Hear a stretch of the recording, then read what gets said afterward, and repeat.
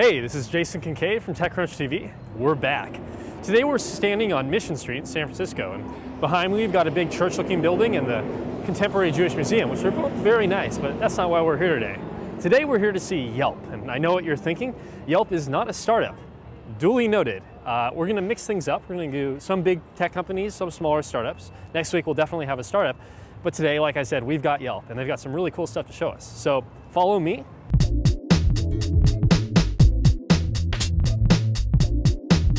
You wouldn't know it just walking past, but through these gates is Yelp. So it actually took me a while to actually figure out where it was. I wandered around here aimlessly for a while, but I found it, and now we're gonna head inside because they got some really cool stuff to show us.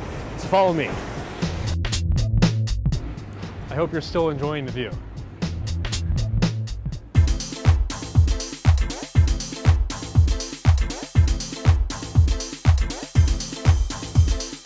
Okay, so now we are in the lobby of Yelp's office, and let's see if they're waiting for us.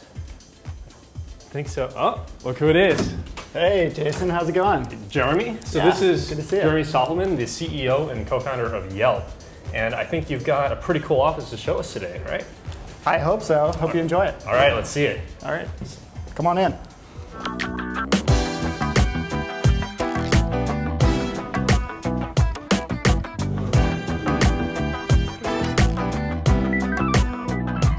Well, over here we've got our executive boardroom, Levchin's, which is named after Max Levchin, who's the co-founder of PayPal. He was my old boss, and he helped finance the company at the very beginning. This is the Kegmate, also known as Kegbot. So we've got beer on tap here, which is maintained, of course, by the engineering team. Perfect temperature at all times.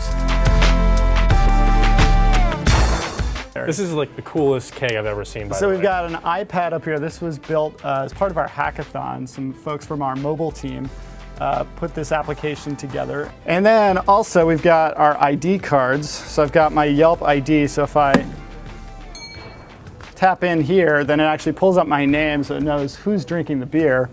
And of course I can rate it. You know, I've had this one, it's about 4 stars. And then we can give it a pour. All right, let's do that. Go to town.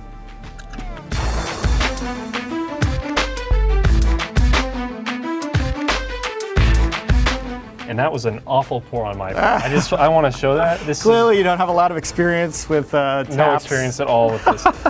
Wow. Give it a sip. You got to sip that off. Oh,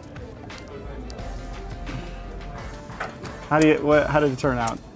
3.5. 3.5, 4, I think. But I think it might be my fault because of the foam everywhere. Yeah, it's a little foamy. I'm sorry to get beer all over your office. Over here we've got sampled real-time search data. So searches are actually happening. Is it sanitized real-time search data? No, not sanitized. You should so weird things could, at like 11 p.m. you should come in here and check it out. It might be more interesting than right now. We have all of our product managers over here in the center area. And we're disrupting all of their work, right? Yeah, really getting in the way. I like how all of them have their eyes like trained squarely at the screen, but you know they're all paying attention. See, he just looked over. He's trying not to screw up the shot.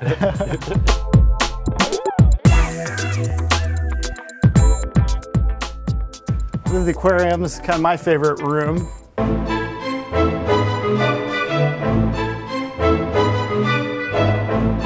You feel like you really own the city, that San Francisco is your oyster. Hypothetically speaking, if you were to be in negotiations with Google over a possible acquisition, which office would you most likely have that in?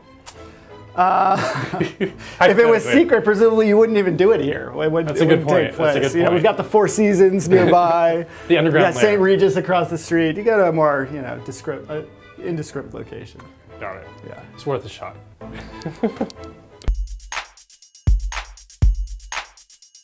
Over here is, of course, our mobile team works on all the iPad, iPhone, Android magic that happens at Yelp. And then this is real-time data of check-ins that are happening, searches that are happening. There's different icons for different activities. You can actually see the legend up here. And then also different queries as they move up and down. This is interesting. Soup. Exactly. Soup is the top hit right now. I feel like you can get like a really good sense of like America's psyche, right? Just staring at the screen all day. Yeah. You guys know all of our dark secrets, right? Like 11 p.m. What goes on at 11 p.m.? We know what your local business dark secrets are. Okay. We have this thing called the Love Machine. Philip Rosedale, it's his new company, the person involved, founder of Second Life. And so what you can do is essentially send compliments from one coworker to another. And so the person who gets the most loves each week gets this fantastic trophy. And the reason why it has so much crap on it is every week you have to add something to the trophy, add your own little flavor. And everybody competes very, very intensely to get the unicorn. The love unicorn, as it is.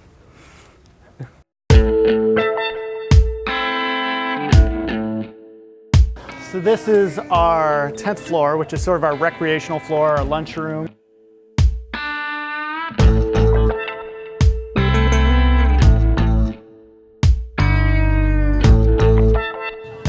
Dog. Dog, this is Darwin. He's my dog. So he's been around as long as the company's been around. Awesome. You know, actually when the site goes down, so instead of the fail whale, which is associated with Twitter, we've always had this photo of Darwin chewing an Ethernet cable. It was actually a real situation where when we were just starting the company, our other co-founder, Russ, looked up from his monitor and was like, is internet busted? Like, what's going on? And we looked down and Darwin had chewed through his internet cable. So we snapped a picture of it. He's got the cable in his mouth, and that shows up whenever the site goes down. Food. Over here we've got our 5-star Yelp kitchen.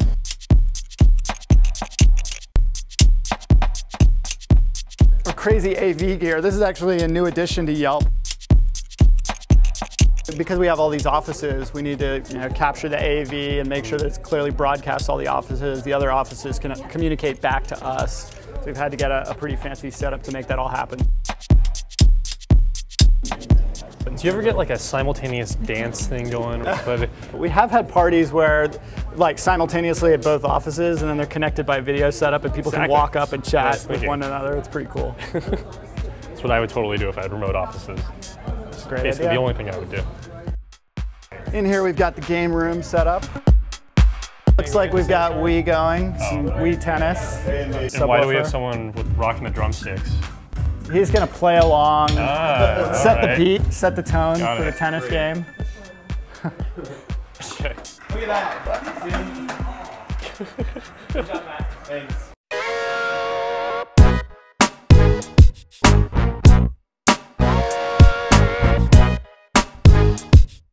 Here is the gong, the sales gong.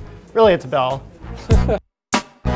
It was sent to us by our VC, Jeremy Levine from Bessemer Venture Partners. I don't know. Jordan, can I just ring the bell? No. No. Is that bad luck? No. Not even a little. Never. No. We've got TechCrunch TV here.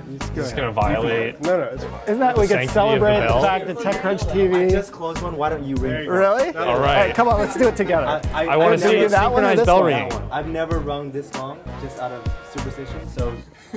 Okay, on behalf of Anton, who just got a deal, I'm ringing the bell for him. I feel like I'm taking something from you. No, I've never rung that long. All right. All right, here we go. This is what it sounds like. Yeah! Good job. He's genuinely superstitious about the bell. Understandable. So here we've got the suite view from the Yelp office. We were looking out that way towards SF MoMA before, and now here, this is our other view. So there's one thing we haven't seen yet. I'm wondering where you guys keep all the hardcore salespeople who coerce people into buying ads on. You know what? I don't like your attitude, sir. Mike, can you get this guy? All right, sir, you gotta go. I don't know. Sorry. Come on, let's go. I kind of liked it here. I'm going to leave a bad review for you guys. Sorry. Let me get out of the way here. All right, good riddance. 1 star.